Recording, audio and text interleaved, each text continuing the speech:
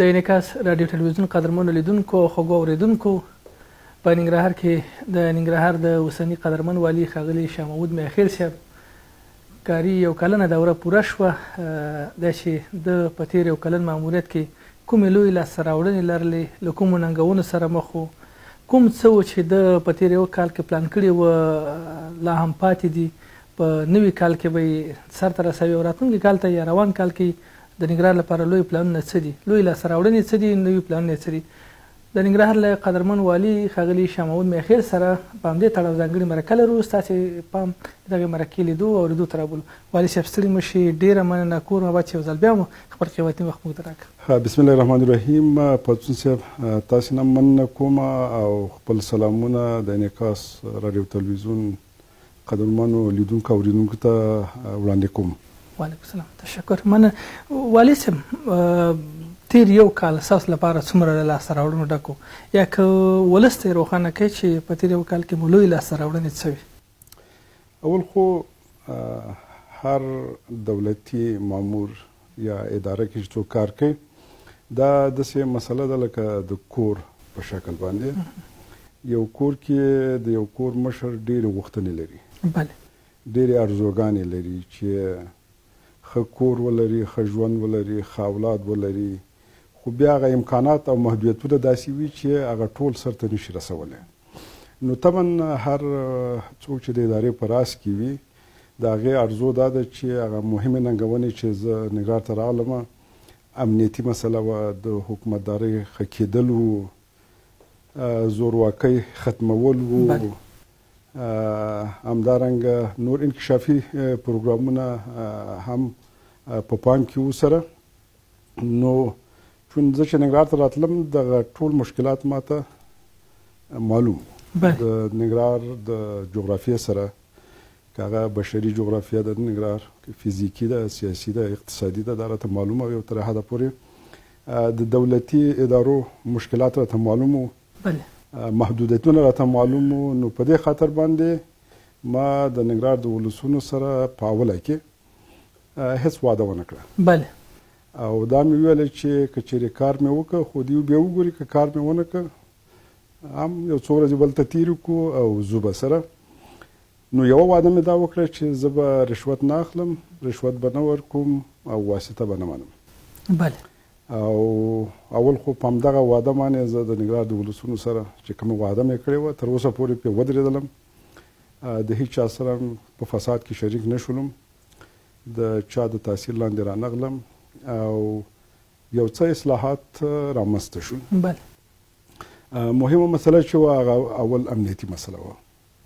تاسې وکتل په اوله کې داعش موجود و، طالبانو نفوذ د جلال آباد په شاوخوا کې و، په ښار کې و، هدفي وژنې وې،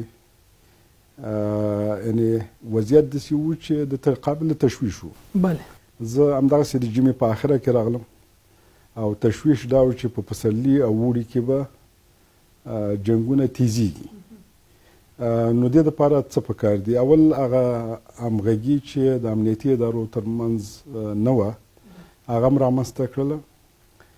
یو منظم پلان هم 6 میاشتنی جوړ کړ او دغه امنیتي توسعه چې هم هغه لاسته راوړنې چې دي هغه وساتو او ورو ورو توسعه رامنځته کړو او بالاخره انکشاف ته زمینه مساعده کړو. نو دې باندې هم شروع وکړله. نو ځکه چې جنګونه چې کوم یو دي یو ارزونه غواړي، تحلیل غواړي او بیا خپل امکانات ته په نظر کې نیسي او څنګه اجرات باید وکړي. نو موږ د ننګرهار د شرق نه شروع وکړله، تر لالپور پورې سیمې مو ونیولې. یعنې لالپوره تقریبا پس د 12 کلونو یعنې چکنور مرکز د اختطاف و. هغه ځای نه هم ځان مطمئن کړ. بیا هم توجه جنوب ته وکړله. جنوب نه وروسته بیرته غرب ته لاړو، بیا د غرب نه بیرته بیا جنوب ته لاړو چې داعش مرکز هم د بندر کې د منځه ویوړه. د دې یو اکمالاتي لار هم قطع کړله د ورکزۍ سیمې سره او بالاخره داعش په ننګرهار کې ختم شو. نو دا ځکه لاسته راوړنې دي چې که چېرې دیو موجود وی نو کېدای شي په لسهاوو سلهاوو کسان به نور هم خپل ژوند د لاسه ورکړی وی. نو هغه تهدید په هغه اندازه باندې اوس چې یو کال مخکې و اوس نشته دی. اوس هم عملیات د شهزادو په سیمه کې روان دي او امید هم همدا دی چې دې ته توسعه به ورکوو او یوازې حصارک پاتې دی چې هغه هم ونیسو. نو په ننګرهار کې به په صورت کل د ټولو جنګي ډلو او تورستي ډلو هغه مرکزونه او پایګاوې ختمیږي.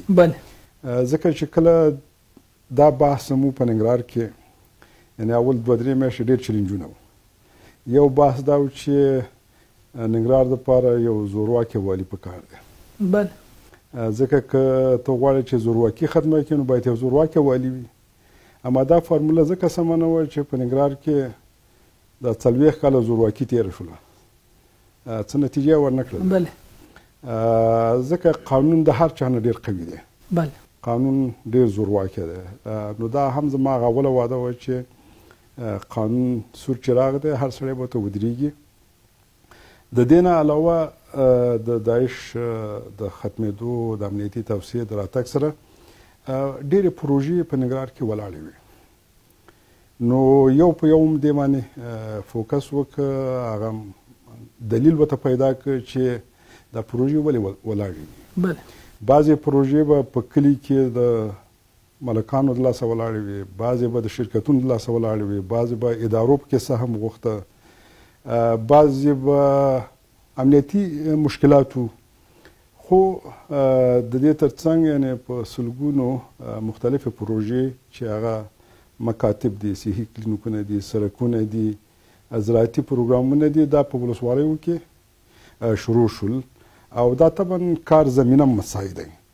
اوس فرضاً آخري یعنې احصایه چې ما اخیستې وه د جالبات په ښار کې یعنې د کورونو قیمتونه اوس تقریبا 10 سلنه راټیټ شوي دي. د دې علت همدا دی چې اوس ولسوالۍ ارامه شي، خلک بېرته خپل ولسوالیو ته لاړل، یعنې په ښار باندې ازدحام کم شو. نو دا هم یو لاسته راوړنه وه. د دې ترڅنګ د افغانیو ترویجول دا هم یو لویه پروسه وه، مغلقه پروسه وه او په دې کې زه د ننګرهار د ولسونو نه خاصه مننه کوم، د ټولو اقشارو نه. دې کې زموږ رسنیو، علماو، مشرانو، مدني ټولنو، هغه واقعي مدني ټولنې چې کوم یو دي، دولتي ادارو، امنیتي سکتور، یعنې هر چا په دې کې برخه واخیستله. همدارنګه اصنافو، صرافانو، بانک د افغانستان بانک، یعنې دا یو لویه همکارۍ ته هم ضرورت درلوده او دا پروسه یعنې تقریبا 42 کاله د کلدارې دلته روان دی. دا ځکه 42 کاله موږ ویو چې هغه وخت کې چې د جالبات ښار یوازې د حکومت په کنټرول کې و، نو اطرافونه د مجاهدینو سره و، نو کلدارې په اطرافونو کې رواج یې درلوده. نو دا هم یو لویه لاسته راوړنه وه. البته په یو مشکل چې ما اوسه پورې د حل لاره ورته نه پیدا کړې، هغه سیاسي مسایلو کې ووایي چې د ګیلاس همیشه نیم ډک او نیم تشي. خامخا نیمګړتیا مې وي په دې وخت کې چې هغه یو مسله د پاکستان د ویزو ده.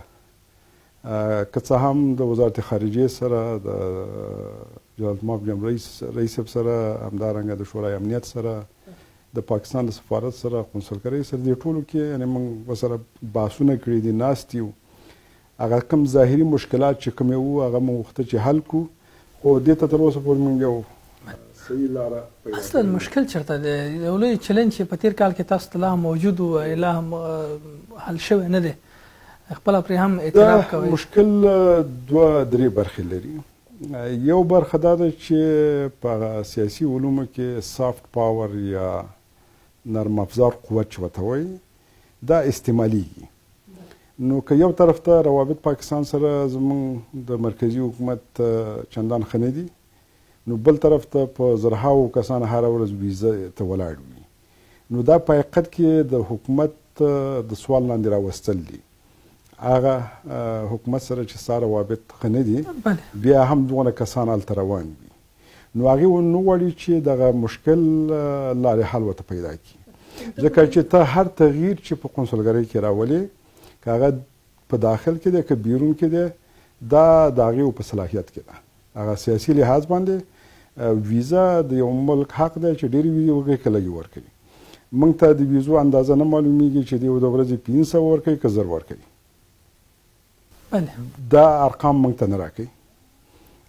تعداد هره ورځ 3000 4000 کسان ویزې ته راځي او یعنې عرضه زیاته ده، تقاضا زیاته ده، عرضه کمه ده. په دې لحاظ باندې نو زموږ ولسونه هم بې انصافي کوي.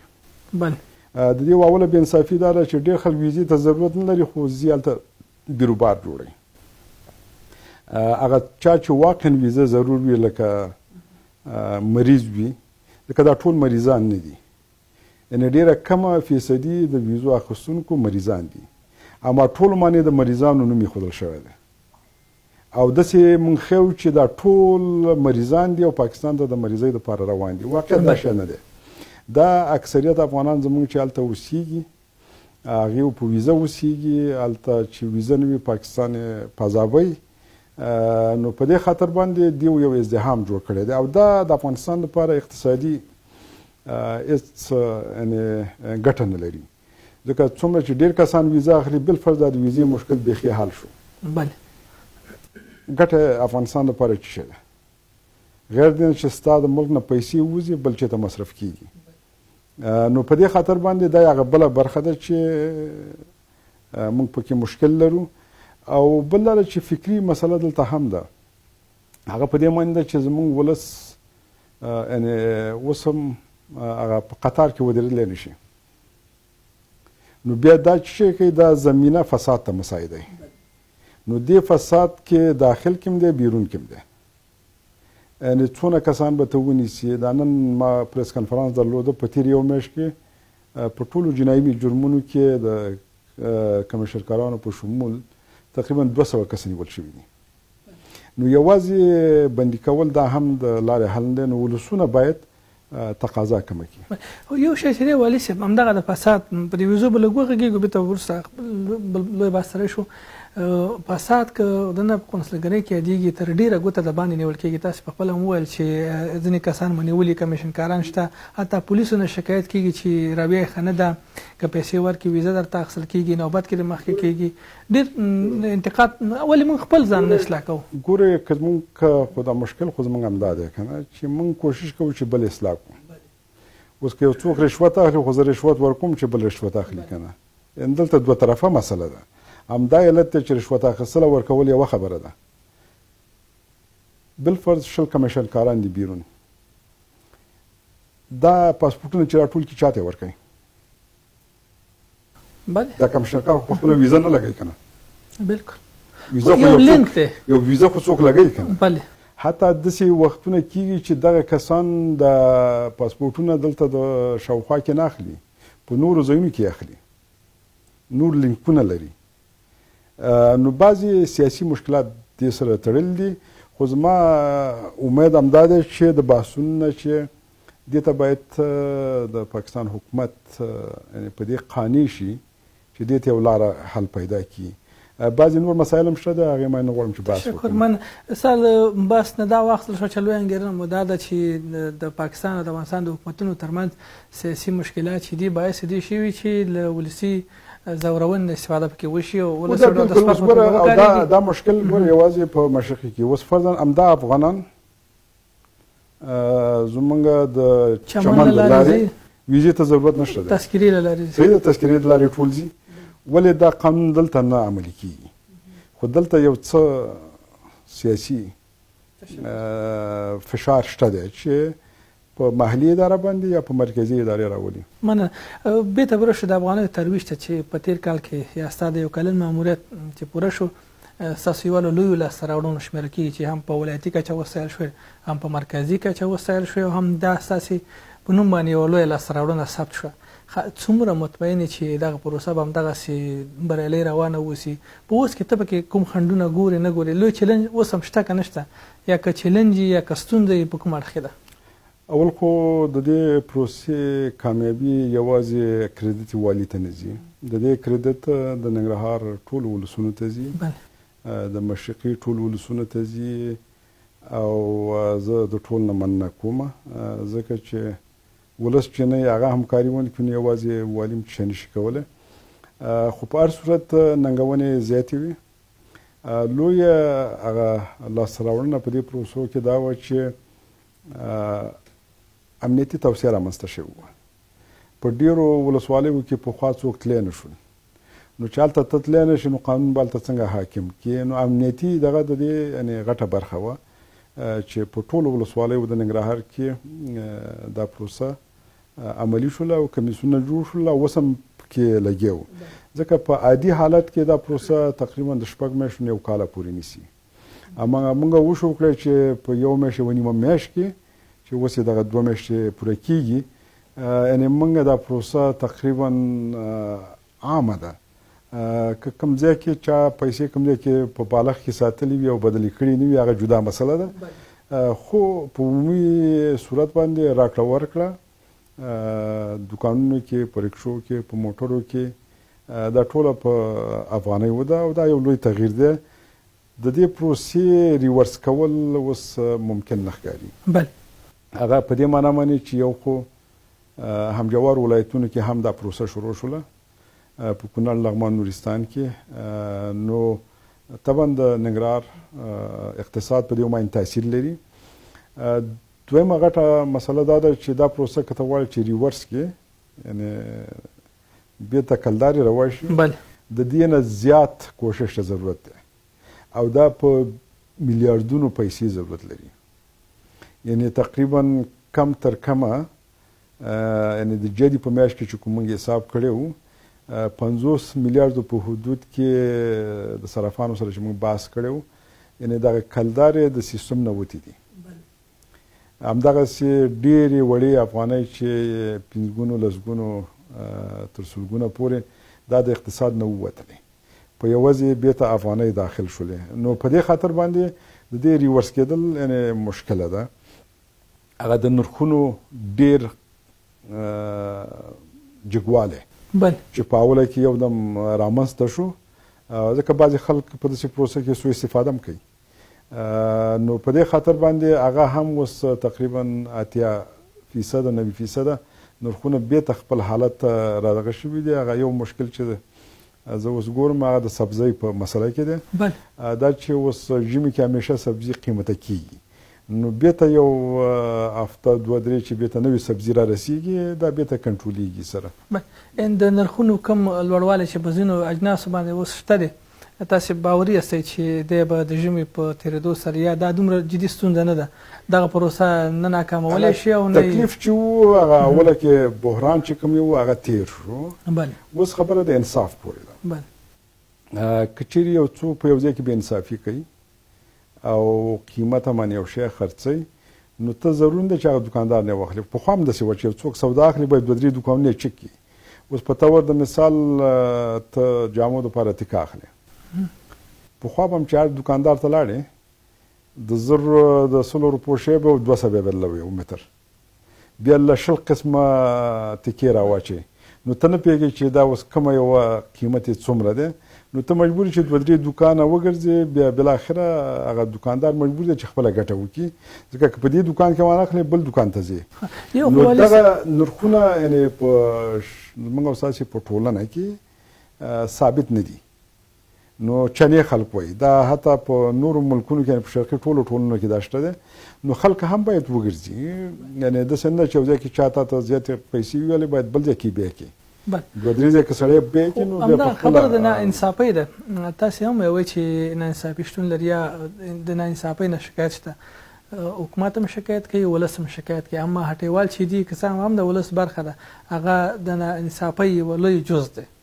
ښه، یوازې په دې خو به فکر نه کوم که وشي والي صاحب چې دوی دې په یو دوکان نه لاړ شي بل کې دې والي بل کې دې والي، بس لوی اقدام به څه وي مثلا چې ولس قانع شي. اول خو ولس دا قانع دی چې دا نرخونه پخوا هم ښکته پورته تلل، داسې نه وای چې کلدارو په وخت کې نرخونه ثابت وو. بله، هغه وخت کې هم کم او زیات پکې موجود دی. دا د افغانۍ ګناه نه ده چې نرخونه ښکته پورته سره ځي. طبعا اول تبادله هم یو فکر غواړي که نه، یو شکل غواړي چې ته کلدارو باندې عادت یې تر څو په افغانۍ ځان عادت کړې. حتی موږ چې بیرون لاړ شو بهر هر شی چې اخلو بېرته یې افغانۍ ورته اړوو، که هلته په ډالر هم وي که په یورو وي د افغانۍ زموږ په فکر کې ګرځي سره، نو تر څو چې هغه کلدار ستا فکر نه وځي دا لږ وخت نیسي. بعضې وخت کې روحي مسله هم ده، ځکه چې یو سړی که فرضاً 10,000 کلدارې لري او اوس جیب کې د 5,000 وي، تا ته دا کمې ښکاري. یعنې هغه روحي مسله دلته هم شامله ده. موږ چې د حکومت په چوکاټ کې زموږ څه وسه ده، دا پروسه به روانه وي، موږ یې نظارت کوو او دغه اصناف چې عمده فروشان چې کوم یو دي، ځکه بعضې وخت کې داسې ویل کېږي چې عمده فروشان قیمته شیان خرڅوي. ما څو ورځې مخکې 3-4 ورځې مخکې ټول عمده فروشان راوغوښتل او ټولو سره مې دا یعنې بحث وکړ چې تاسې څومره اجناس قیمته خرڅوي په دوکانونو باندې، ځکه هغې خپلې کاتې لري. یعنې هغې طرف نه قیمته شوې نه ده. ښکته دوکانداران چې کوم یو دي د اطرافونو کې یا په کلو کور کې دیو لږ بېانصافي کوي. ولس دا غواړي والي صاحب، ولس دغه خلکو ته سخته سزا غواړي. موږ چې د ولس له منځه اورو وایي که چېرته حکومت لږ جدي شي، فکر نه کوم یو دوکاندار دا جرأت وکړي چې یوه لویه پرېکړه دې وننګوي. یعنې موږ ته که ځکه دلته خو ولس باید همکاري وکړي. اوله همکاري د ولس دا ده چې کوم دوکاندار یې چېرته خرڅوي. اوس ته مجبور یې چې زنګ باید ووایې، هلته 1 ساعت 2 انتظار وکاږي که نه، سند راوړی چې دغه دوکاندار ما منه دغه پیاله ده پخوا فرضاً په 10 کلدارې وه، اوس یې فرضاً په ما باندې په 10 افغانۍ خرڅوي. نو ته سند باید ولري، یعنې ثبوت باندې بیا موږ کولی شو چې هغه دوکاندار جزا ورته ورکړو او هغه جریمه کړو. جریمې خو ما په خپله لیکلي، خو دوکانونه یې بندوو. هغه په دې خاطر باندې چې پخوانۍ پروسو ناکامي یو په همدغه جریمو کې وه، ځکه جریمونه به بېرته سوء استفاده کېدله.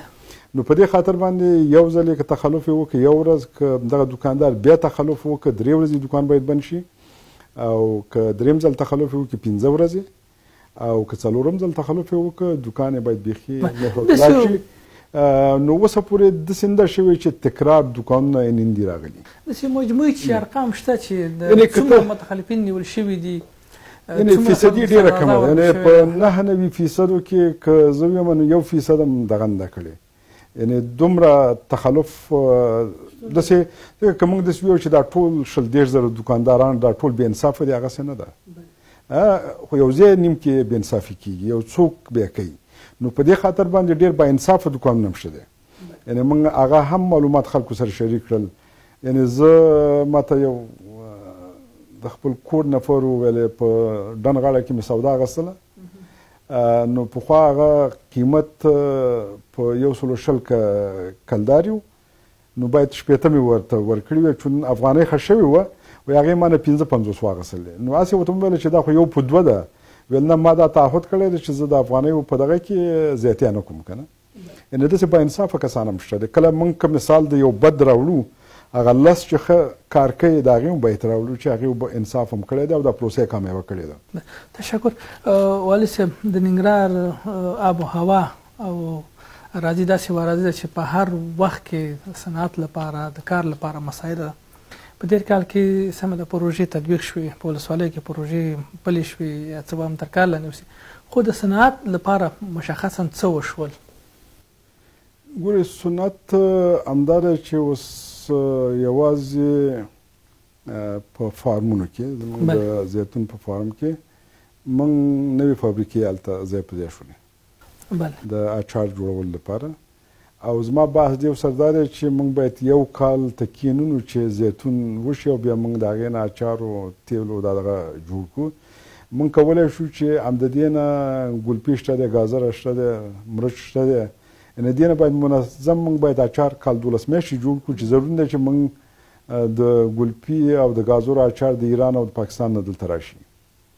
همدارنګه د نور د فابریکې چې زموږ کوم یو دي، یعنې هغه تولید یې ښه شوی دی، دوی خپل تولیدات د افغانستان نورو ځایونو ته لېږي. حتی بله ورځ ما یوازې دا دیګ بخار جوړول دا د چې جوړېږي په ننګرهار کې زما په 14 ملکونو ته ځي. یعنې داسې ورو ورو توسعه پیدا کوي. البته د صنعت په مقابل کې هم امنیت تاثیر لري، برق تاثیر لري، بعضې قوانین دي تاثیر لري او همدا علت دی چې زمونږ یعنې هغه عاید د ننګرهار په دې تېر یو کال کې تقریبا 2 میلیارده افغانۍ اضافه شول. نو دا په خپله یو لاسته راوړنه ده. دا پروژې چې کوم یو شو عملي کېږي، دیو کې کمپنۍ کار کوي، دیو کې کسان کار کوي، ځکه بالاخره خلکو ته کار پیدا شي. ځکه چې اقتصادي رشد رامنځته نه شي نو جرایم نه ورکېږي. یعنې په نورو ملکونو کې هم چې څومره اقتصاد ښه کېږي جرایم کمیږي، مطلق نه ورکېږي. اما دا یو بل سره متناسب رابطه لري. نو زموږ توجه همدا ده چې دا ځلې په دې کال کې کوم بحثونه چې موږ کړي دي د جلالت مآب جمهوري صاحب سره چې موږ څنګه کولی شو چې ننګرهار دپاره اول مهم شی چې دی هغه برق دی چې دا باید اضافه شي. هماغه 300 میګا واټه چې دیو واده کړله سبسټیشن هغه باید جوړ شي. 100 میګا واټه دیو د سولر دغه چې ده د لمریزې برېښنا واده شوې ده، هغې معنې سره بحث روان دی. نو په دې معنې سره یعنې بحثونه روان دي سره چې وشي. ترانزیټ سړکونه باید زموږ جوړ شي. د کابل جلال آباد سړک دی، د اوله برخه خو بس تقریبا تکمیل ده، دویم برخه ډیزاین شوی دی. نو دې معنې هم دا تاثیر لري په ترانسپورټ او په دې شیانو باندې. بل صنعتکاران تقریبا اوس مطمئن شوي دي، یعنې توجه د ډیرو ادارو ننګرهار ته شوې ده.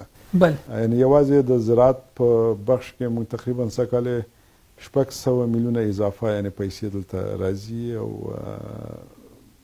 په دې کې به مصرفیږي. همدارنګه بعضې نور د ښاري توسعې دپاره د ښاري پروژو دپاره یوازې یو پروګرام کې تقریبا 2 میلیارده پر روان 2-3 کالو کې به ورکوي. همدارنګه میدان هوایي نورې دا پروژې دي په دې ټول باندې د کونړ او د سرخرود د سیند مهارول دي. که دا موږ وشو کړلی نو تقریبا 140,000 هکټاره ځمکه دلته خړوبېږي، اضافه کېږي. نو دې کې ته بیا کولی شي سیټروس او یا کیلې نور شیان وکړې. همدارنګه د اماراتو سره په تماس کې یو که 11,000 بوټي نور خرما دلته راوړو. نو دا ټول هغه شیان دي چې د ننګرهار ولایت د چین د یو ایالت سره رابطه ورته پیدا کړو. دا اوس زما سفر هند او تایلند ته په همدې منظور باندې و چې څنګه ولې موږ د خپل معدنو نه صحیح استفاده وکړو. نو مختلف پروګرامونه دي، دا په پلان کې شته دی او کوشش به کوو یو په یو به سره حل کوو. تشکر. مننه. خوشحاله اوسئ. د صنعتکارانو لوی مشکل د برق و. ستاسې ژمنه دا وایي، ستاسې خبره دا ده چې کار پرې شوی او ژمنې درسره شوي دي. څومره مطمئن یاستئ چې په نوي کال کې یا د کاري دورې په دویم کال چې دا شروع کېږي د ننګرهار صنعتکارانو ته به برق راشي یا دا مشکل به حل شي؟ زه خو خپله لکه اول ورځ مې ویل ژمنه نه کوم. ګورو به خپل هلې ځلې به نهایت کوو چې دلته هر چا دپاره زمینه مساعده شي، اقتصادي رشد رامنځته شي او دا د حکومتدارۍ سره تړلی دی. زما بحث زیات دا دی چې که حکومتداري ښه شوله په خپله امنیت هم ښه کېږي، انکشاف هم رامنځته کېږي، د ولس حمایت هم رامنځته کېږي، فاصله د حکومت او ولسونو ترمنځ کمیږي. یعنې زه په دې یو شي خوشحاله یم چې د ولس اعتماد په اداره باندې زیات شوی دی، کم شوی نه دی. او همدا علت دی چې امنیتي توسعه رامنځته شوله. همدا علت دی چې د ولسونو په حمایت باندې موږ یعنې ډېرې زیاتې پروژې دغه کړې. دا کوم کارونه چې اوس وشول تاسې ولیدل چې د سره رود د دوسرکي او د درونټې ترمنځ د سړک ډبل کول، د بیسودو پل او د عبدالخیلو دغه سړک 40 متره جوړول کار په صورت روان دی. د کاشکوټ سړک تقریبا 12-14 کیلومتره و هغه په همدې میاشت کې به جوړ شي، ختم به شي. نور دا پروګرامونه چې کوم دي 150 ښوونځي په ننګرهار کې جوړیږي، یعنې د کال په اخره باندې به ترمیم دغه شي ختم شي، یعنې جوړېدل به تکمیل شي. نو زموږ همدا ارزو ده چې څومره موږ وشو کړی چې ننګرهار هغه حیثیت چې کوم یو لري په اقتصادي لحاظ باندې، په سیاسي لحاظ باندې او په علمي لحاظ باندې هغه بېرته لاسته راوړي. ګوره یو کال مخکې ننګرهار کې همدا څو خبرې کېدلې. ننګرهار کې غصب دی، زورواکي ده، داعش دی. یعنې د ننګرهار هغه حیثیت د بیخي د خپو لاندې شوی و. مګر نن که کابل ته ځې، که په جلالاباد کې دی، بېرته د ننګرهار ماډل په دې باندې خلک بحث کوي او ویل کېږي چې دا په نور ولایتونو کې څنګه عملي کړو. دا په خپله یو لوی تغییر دی. ننګرهار یعنې خپل هر سړی ننګرهار ته اوس په ښه سترګې ګوري. یعنې د دې خلکو هغه حمایت چې کوم یو دی چې ګوري برخه یې واخیستله. همدارنګه په خپل هغه ملي ارزښتونو دپاره تعهد او ژمنه یې ښکاره کړله. که هغه د بیرغ ورځ وه، که هغه د استقلال ورځ وه، یعنې ډېر ښه ولمانځل شوه په ننګرهار کې. که هغه د افغانیو ترویجولو، په امنیت په راوستلو کې، نو دا په خپله ورو ورو سره کېږي. یعنې موږ داسې نه ده چې زه په دې اول د خپل ځان د توقع مدیریت باید زه وکړم. یعنې زه په دې پوهېږم چې زه نشم کولی چې که یو توقع د چا د ما نه دا وي چې زه به ټول شیان جوړ کړم، دا امکان نه لري. خو نیت هم همدا دی چې خدمت وکړو، هلې ځلې به کوو، په اخلاص به یې کوو، په صداقت به یې کوو. که دلته یو ورځ زه کار کوم او که یو کال کومه، د چا د تاثیر لاندې به نه یم، چا سره به په فساد کې شریکېږم نه، او د ولس د خیر لپاره به په صداقت او اخلاص باندې کار کوم. من تشکر. د فساد سره د مبارزې برخه باندې که موږ بحث کوو، هغه څو اړخه لري. یو اصلاحات دي، بل د ننګرهار په نامنې کې هم د ځینو قانونو شتون و چې فساد پکې شتون لره، یا هم د وسلوالو لاسته راتله، یا هم د ځایي زورواکو لاسته ورتله، یا هم بېلابېلو کړیو ترې استفاده کوله چې یو لوی مشکل یې ننګرهار ته هم په امنیتي برخه کې برابر کړی او جوړ کړی او هم په نورو برخو کې. ښه، لومړی هم په قانون باندې وغږېږه. د ننګرهار قانونونه چې تر پرونه ویل کېدل یا د وسلوالو طالبانو په لاس کې دي او یا هم د ځایي زورواکو په لاس کې دي، څومره حکومتي شوي دي؟ نو که دا د شرق قانونه دي او که دا ګورې په صورت عمومي، یعنې پخوا به 1.5 لارۍ بله یوازې د شوکاڼې تلل. تقریبا شپږ کم تحقیق چې موږ 2-3 کاله مخکې کړی و ما په خپله، یعنې تقریبا 4 میلیونه ډالره د یوازې د خوږیاڼو د معدنونو مختلفو ډلو او ګروپونو اخیستل. نو دا اوس بیخي راټیټ شوی دی. یعنې ته که د 1.5 لاریو په یوه شاید چې 10-12 ته دغه رسېدلی وي. وزارت معدن سره په تماس کې وو چې دیو دا قراردادونه ورکړي، دا په بلاکونو باندې تقسیم شي، انحصار باید نه وي، او بالاخره حکومت خپل هغه ټکس صحیح راټول کړي. نو دې باندې موږ تقریبا 13 جمعه پارک کې د وزیر صاحب د معدن سره په دې باندې تفصیلي بحث درلوده، او ان شاء الله چې دې ته به دا لاس مو څومره لنډ کړی دی ځای زورواکو یا اوس خو تقریبا 98% اوس یعنې معدن د حکومت لاس کې دی، د حکومت لاس کې دی، څوک یې هغسې قاچاق نشي کولی. بعضې قراردادونه دي چې مخکې ورکړل شوي دي، هغه ډېر کم دي چې هغه هم اوس په تقریبا مخ په ختمېدو دي. نو هغسې موټرې چې تاسې پخوا فکر کوو، تاسې لیدلی نو په ننګرهار کې 1.5 موټرې به هره شپه اوختلې د تورخم نه، هغه اوس نشته دی. یو بل شی چې اندېښنه د ولس سره ده، هغه دا اندېښنه ده چې په شیرزادو کې کومې لارې چې ودسې راتلې داسې ګنګوسې موږ ګورو چې هغه ساحه لرې ده، نه حکومت هلته تللی شي او نه هم موږ هلته تللی شي هغه ساحې له نږدې سره وګورو. حتی وایي طالبان او نورې وسلوالې ډلې د دې شوکانې د قاچاق لپاره له غره خوا لارې وباسي، ممکن په بله لاره ده. حکومت معلومات لري، د مخنیوي لپاره پلان لرئ څه دي؟ نو اول خو داسې ده چې ډېر شیان د اوازې هم خرابوي. نو یعنې یو سړک جوړول، لارۍ په یو ځای باندې بیول په داسې غرونو باندې دا اسانه کار نه دی، او دا معلومیږي، یعنې دا چې کېږي. خو زمونږ دغه امنیتي توسعه چې کوم یو روانه ده، عملیات کوم هلته روان کړي دي، هغه علت یې همدا دی چې دغه شوکاڼې ده، دغه ولس په بهبود باندې باید مصرف شي، نه په جنګ باندې مصرف شي، نه ترې مختلفې ډلې د هغې نه سوء استفاده وکړي. نو که موږ قانونمندۍ خوا ته ځو، خو دا ټول شیان ورسره شامل دي. او زه فکر کوم چې نور که توسعه رامنځته کېږي، نو هغه قاچاق په هغه خلکو باندې امکان نه لري. شکر. د اصلاحاتو په برخه کې په تېر کال کې د څومره اصلاحات راوستي، په کومو برخو کې تغییر او تبدیل ډېره ګوته ولسوالانو ته نیول کېږي؟ په دې برخه کې څه شوي دي؟ د ریاستونو برخه کې څه شوي دي؟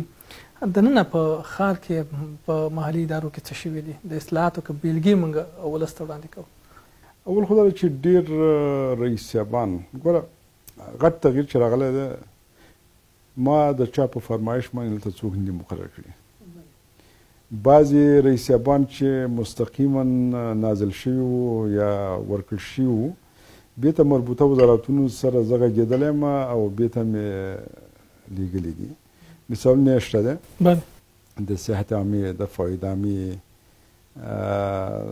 نور بعضې لکه د حوادثو یعنې مختلف دغه کې ځکه تغییر یوازې په تغییر باندې سړی د هغې په خاطر باندې نه وي زما خپله کوم وخت کې چې ما د کورنیو چارو وزارت نه استعفا ورکوله نو ما ویل که چېرې موټر انجن خراب وي ډریور یې څه ځلې بدل را بدل کړي دا چېرته نه ځي د یو ښه مدیر او مشر مهارت په دې کې دی چې د موجوده منابعو نه څنګه مؤثره استفاده وکړي کله چې زه ننګرهار ته راغلم علاوه دې چې دلته امنیتي تهدیدات موجود وو د دې ترڅنګ سیاسي بېثباتي هم وه ځکه سیاسي بېثباتي په دې معنا باندې چې آیا انتخابات کیږي که نه کیږي د سولې خبرې نتیجه ورکوي که نه ورکوي دا ټول په اداره باندې تاثیر لري نو موږ وشو کړی چې د موجوده کمو امکاناتو نه د موجوده پرسونل نه موږ مؤثره استفاده وکړو نو په دې خاطر باندې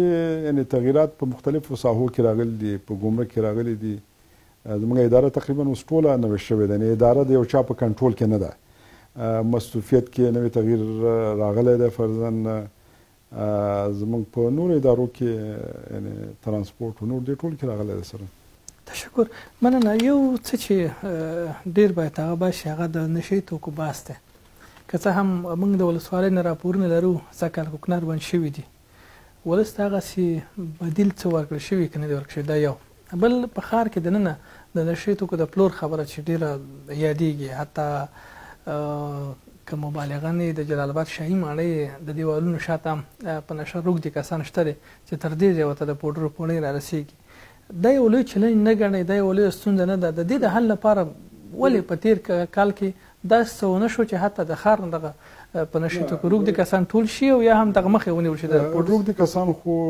ټول شوي هم دي دغه تداوۍ دپاره هم لیږل شوي دي اما کافي نه دي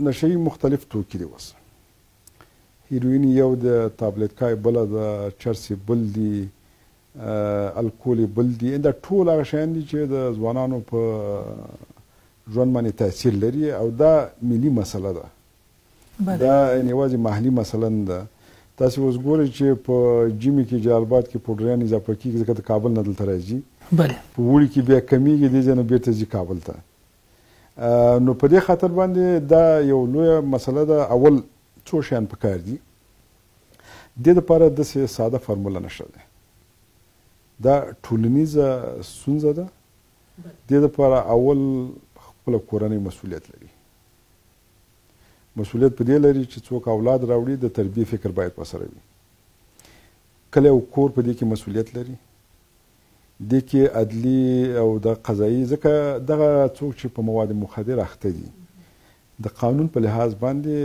ته دا نشي کولی چې بندیان یې کړي حتی قانوني لحاظ باندې ته نشي کولی چې د دې هغه تداوي په زوره وکړي خو د دې ترڅنګ یعنې هغه څوک چې خرڅوي یعنې دا اوس نن چې موږ پریس کنفرانس درلوده تقریبا 1.5 ټن مواد مخدر موږ نیولي په دې یوه میاشت کې او دا یوازې دلته د لوګر نه پکتیا نه د مختلفو ځایونو نه راځي د ننګرهار خو خپل دی د نورو ځایونو نه راځي په دې کې سره یا تابلیتکا فرضاً تاجکستان نه دلته راځي یعنې د پاکستان طرف نه راځي نو په دې خاطر باندې دا یوه ټولنیزه ستونزه ده چې دا باید موږ په کلو او بانډو کې په کورونو کې علما زموږ مشران ټول په دې کې یو کمپین غوندې دې ته ضرورت دی او قانون تنفیذ هغې خپله هم کوي اوس یعنې دغه ما تا ته مخکې په خپلو خبرو کې ویله چې یعنې په تېر یو میاشت کې 200 کسه په جنایي جرمونو کې نیول شوي دي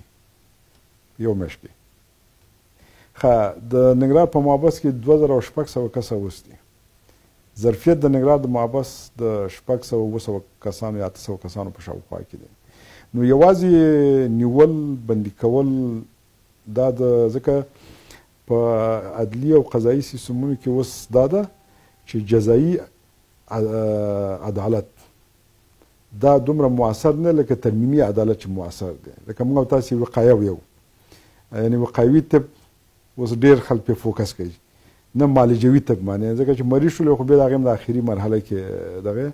نو دې دپاره موږ او تاسې ترمیمي عدالت ته ضرورت لرو او په دې باندې به کار کوو چې همداسې عامه پوهاوی اضافه شي، ولس په دې کې همکاري وکړي، کورنۍ په دې کې همکاري وکړي. که یوازې فکر کوئ چې حکومت به خلک بندیان کړي او دا مشکل به حل شي، په دې نه حل کېږي. مننه. خوشحاله اوسئ. والي صاحب، په تېر کال کې چې په ننګرهار کې یوه لویه پېښه وشوه، هغه ننګرهار یو لوی خادم پکې د لاسه ورکړه چې ډاکټر تیتسو ناکاموره و. تاسې هم له ولس سره د اړیکې لپاره فیسبوک کاروئ. لویه نیوکه همدا ده چې د هغه قضیه څنګه شوه، چا ووژه، ولې ووژه، ولې خو معلوم دی چې ولې ووژه، چا ووژه، قضیه تر کومه مخته لاړه، څوک ونیول شو ونه نیول شو. تاسې په خپله د دې ولایت د مشر په توګه د ده د عاملینو په نیولو کې ځان څه ډول احساسوئ؟ اول خو دا ده چې هره قضیه لویه قضیه ده. که هر څوک خپل ژوند د لاسه ورکوي، هغه یوه کورنۍ دپاره، هغه سیمې دپاره لویه قضیه ده. نو په دې خاطر باندې ناکاموره هم د ننګرهار دپاره خدمت کړی و او موږ ټول په دې باندې دردېدلي وو او په دې باندې خفې وو. بله. دویمه مسله چې څنګه وشوله، چا کړې ده، زیات شواهد شته ده. بله. په هغې باندې کار کوي او کله چې مشخص کسان ونیول شول، بیا به د ټولو سره شریک شي. خو اوله ورځ چا ما ته فیسبوک کې لیکلي وو چې دا د فلاني قاتل څنګه شو، هم ناکاموره یو بل څوک یې یاد کړی و. نو ما ورته وویل چې خو داعش او کلدار ختمېدل هم د دې قاتلین، یعنې که دغه کسان ختم شوي نه وی، د داعش ډله او ګروپونه، نو څونه کسان به نور زموږ او ستاسې هېوادوالو به ژوند د لاسه ورکړی وی. یوازې بړیني جومات کې چې د چسپکي ماینونو فابریکه د منځه لاړه، تاسې ولیدل چې په ننګرهار او مشرقي کې چسپکي ماینونو متخصصین د خبره د منځه لاړل. بله. همدغسې نور کوم خودکش حملې چې وې، یعنې موږ تقریبا 40 خودکش حملې په دې یو کال کې مخنیوی کړی دی. 15 موټر بمه، یعنې د هغې مخنیوی وشو. تقریبا 15 ځلې زما په ژوند باندې د اقدام د زما د وژلو یعنې پلانونه او ترتیب جوړ شوی و. دا ټول هغه شیان دي چې موږ ورسره په لاس وکړې یو. دلته هم یعنې په ټولو ملکونو کې ولس همکاري، د ولس معلومات شریکول، که په مستقیمه توګه نه وي، غیر مستقیم توګه باندې دا نهایت ضرور دی. ځکه ډېرې قضیې چې موږ نیولې دي، یعنې تاسې وګورئ ډاکټرانو لپاره څومره تهدید، مګر هغه تهدید اوس رامنځته شو. دغه تېره جمعه کې موږ څو کسه، 15 کسه چې ډاکټران بیا تهدیدول، موږ ونیوه. همدلته خپله دواخانې بزنس لري، هم د دې سکتور غړی دی، اما خپله سکتور یې تهدیدوه. او اوس تحقیق روان دی چې وګورو چې څه کېږي سره. نو په دې خاطر باندې یعنې ډېر شیان دي چې موږ یو داخلي او بیروني مشکلات سره مخامخ یو. دا سیمه چې کوم یو ده د ننګرهار په تاریخي لحاظ باندې، هغه د جیو ستراتیژیک اهمیت په لحاظ باندې چې موږ ورته ویو، خاص اهمیت لري. دا تورستي ډلو ته، ګاونډیانو ته، په خپله موږ د افغانستان لپاره، نو که یو طرف ته موږ فرصتونه لرو، ډېر چیلنجونه هم لرو، او دا په خپله موږ لپاره یو څه مشکلات رامنځته کوي.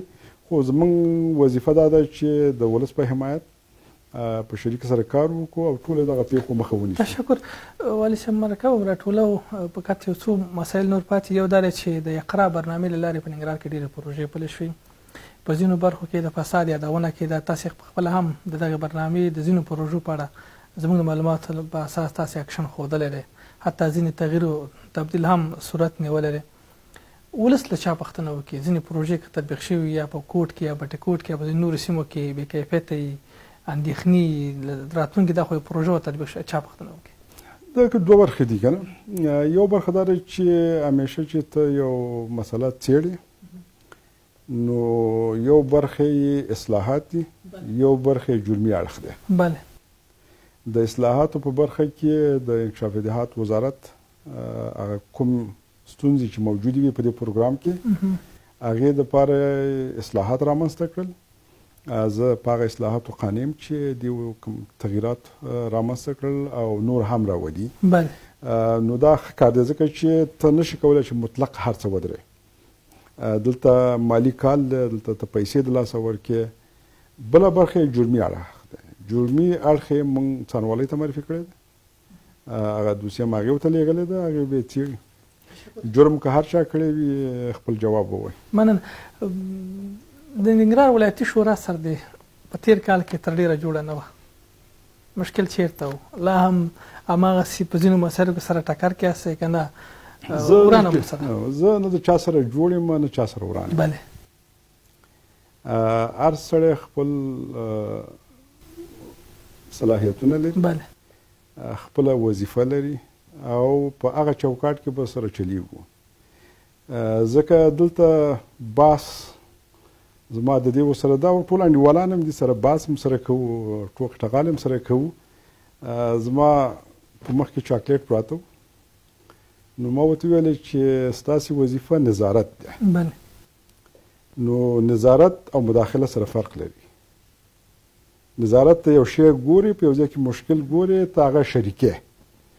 نو دغه چاکلیټ چې دي نظاره کولی شي خو خوړلی او ګوتې پکې نه شي والی. ځکه صلاحیتونه معلوم دي د هر چا. کوم صلاحیتونه چې زه لرم په هغه چوکاټ کې زه مخکې ته ځم. نو په دې خاطر باندې زه نه د شورا سره وران یم او نه ورسره جوړ یم. بله. ځکه زه په دې کې یعنې شخصي کوم دغه ورسره نه لرم. ناسه ولاړه ورسره لرو.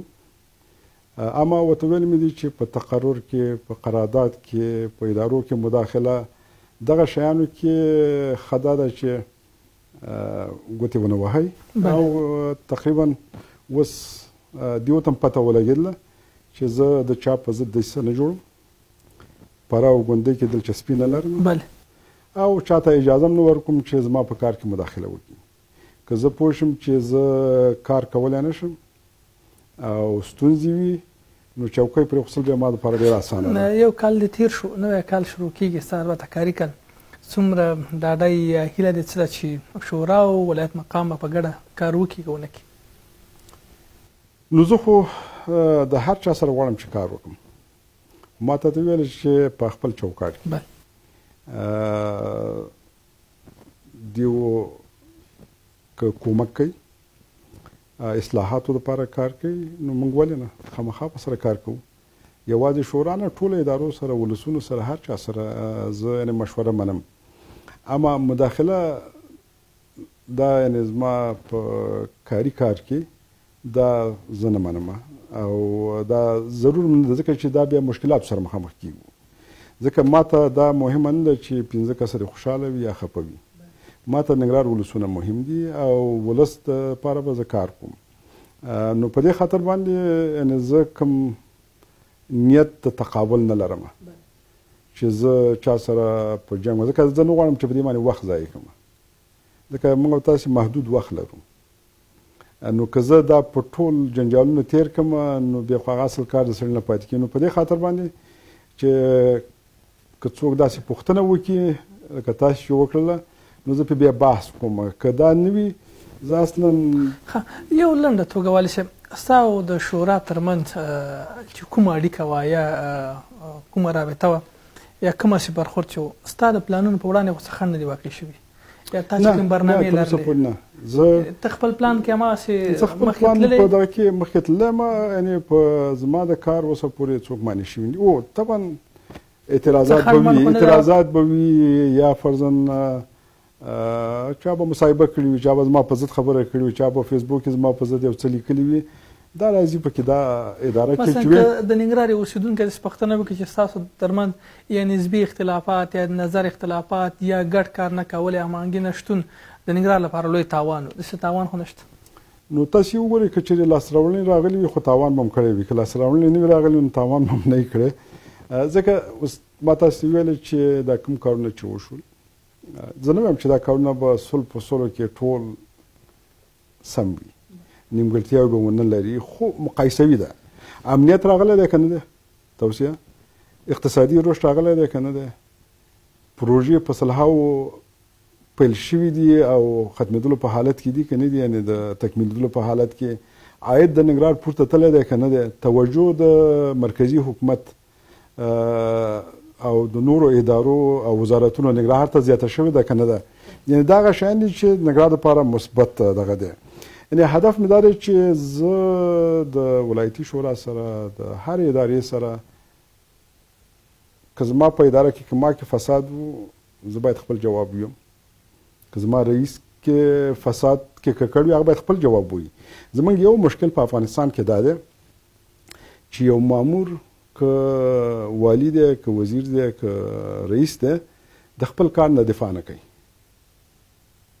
نو چې زه د خپل کار نه دفاع نشم کولی، د خپل ځان نه دفاع نشم کولی، نو زه به د ولس نه څه دفاع وکړم؟ بله. دویمه خبره دا ده چې دا کله چې موږ حساب ورکونه ویو دا دوه طرفه ده. هغه ادارې ټول ادارې د حکومتدارۍ په باس کې ټول حسابدي دي. هغه ولایتي شورا هم باید خپل حساب ورکړي چې په دې 15 کالو کې چې څوک په دې شورا کې دي څه کړي دي. صحیح ده؟ بله. زه هم راغلی دغه یو کال دلته زه په حیث د والي یم، زه هم باید حساب ورکړم. زما عاید پخوا څومره و اوس څومره دی، زما ژوند پخوا څه رقم و اوس څه رقم دی. صحیح ده که نه؟ بله.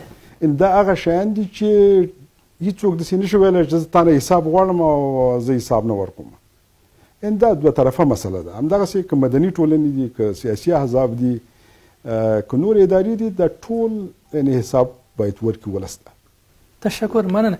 د وروستۍ پوښتنې په ډول اوړی را روان دی، له ځینې خلکو سره البته داسې اندېښنې دي چې ګوندې کومې ولسوالۍ یا کومې سیمې چې د دولت له وسلوال مخالفینو پاک شوي دي، ویره دا ده چې اسینه د کله داعش پاک شوي د طالب لاسته ونه لویږي، کله طالب پاک شوي څنګه چې داعش پکې بیا حضور پیدا نه کړي. د دایمي امنیت لپاره داسې خاص شته که نشته، یا څومره ډاډ ولس ته ورکولی شي نور بس راټول کړو؟ ولس ته زه دا ډاډ ورکوم چې کله زه راغلم همدغه عین وخت، بله، هغه وخت کې خلکو دا اعتماد نه لرلو چې زه به کامیاب یم یا به ناکام یم، داعش به ختم شي یا به نه شي، جنگ به بیا تشدید یعنې زیات به شي سره. نو یعنې په روز کال یې موږ په ډېر بد حالت کې وو، هم د سیاسي لحاظ باندې، هم په امنیتي لحاظ باندې، او هم هغه د جغرافي یعنې زیاته سیمه زموږ په کنټرول کې نه وه. مګر اوس موږ په ښه حالت کې وو، ټاکنې شوي دي، نتیجه به اعلان شي، امنیتي توسعه رامنځته شوې ده، زموږ امنیتي او دفاعي قوتونه تجربه اضافه شوې ده، د دې هماهنګي زیاته شوې ده، امکانات هم موږ یعنې ښه شوي دي د مخکې په تناسب باندې. نو دا تشویش چې څوک به یعنې کومه ولسوالي ونیسي او یا به کوم ځای ونیسي، فکر نه کوم چې دا امکان ولري. حتی په پروس کال کې چې موږ په بد حالت کې وو، یعنې مشکلات زیات وو، هم دې ورنشو کړی چې یو پوسته او یا یو ولسوالي ونیسي. اما اوس خو بیخي دا امکانات یعنې دې دپاره نه دي، هماهنګي اضافه شوې ده. یوازې نه ده چې په مرکز کې دغه صلاحیتونه موږ ولسوالیو په سطحه باندې OCCD ته انتقال کړي دي. دې داسې نه ده چې یعنې که زه ټول عملیات تا ته حساب کړم، په لسګونو سلګونو عملیات او حملې وشولې، اما یوم نتیجه ورنه کړله او کوم پرمختګ مخالفینو ورنه شو کړلی. نو تاسې خو دغه ډېرو ځایونو کې مونږ ولیدل، اوس لالپورې ته مونږ لاړو یو ډز ونه شو. دغه چپریار چې کلونه کلونه ناامن و او جلال آباد ښار یې متحده و، ټول داعش او طالب 450 کسانه وو. دلته د ولسونو رول هم مهم دی چې ولس اوس ما خو ویل بېرته ولسونه په ولسوالیو کې یعنې تعداد اضافه شوی دی.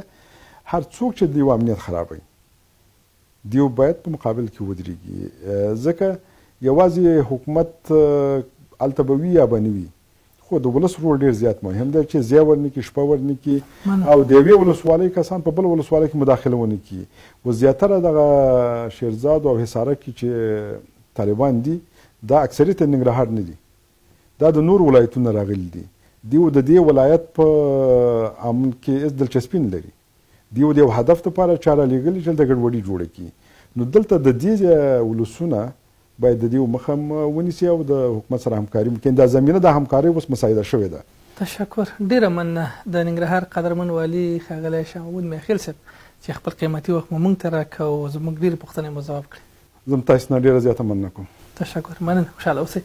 د انعکاس راډیو تلویزیون قدرمنو لیدونکو او خوږو اورېدونکو د ننګرهار له قدرمن والي ښاغلي شاه محمود مياخېل صاحب سره د تیر یو کلن ماموریت د ارزونې او بېلابېلو پوښتنو په اړه زموږ ځانګړې مرکه همدلته پای ته رسېږي. له لیدو اورېدو مننه. الله مو